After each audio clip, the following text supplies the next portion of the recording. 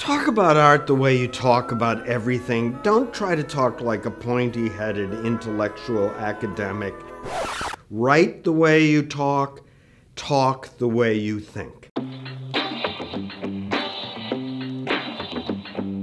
Hi, my name's Jerry Saltz. I'm the senior art critic for New York Magazine and the author of the book, How to Be an Artist.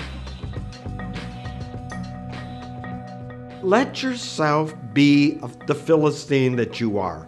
I'm one, you're one, everybody's an artist, because creativity is a survival mechanism of our species. We would not have survived without it. So trust me, trust yourself, it's there.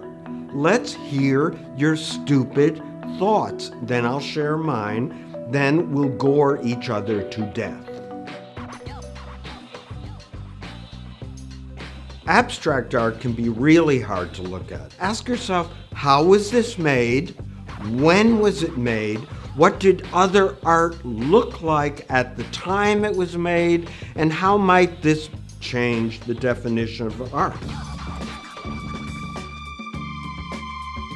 Find other people that might be making things or trying to live more creatively like you, and commune with them. See as much as you can. Look, look, look, keep looking, never stop looking. Then work, work, work. Get yourself to work, you big baby. Work. I want you to walk around in museums and galleries and ask yourself this question. What would I like about this work of art if I were the kind of person that liked it? And suddenly a little list will start appearing of good qualities, bad qualities, the odd things, the weird things. You don't know this, but you're becoming an art historical, critical genius. If you turn to the person next to you in any museum or gallery, ask them, what do you think of this? You will be shocked at the amazing things you hear. Then you will share with them your thoughts, and they'll think you're a genius too. It'll be good. Mini MacArthurs for everyone.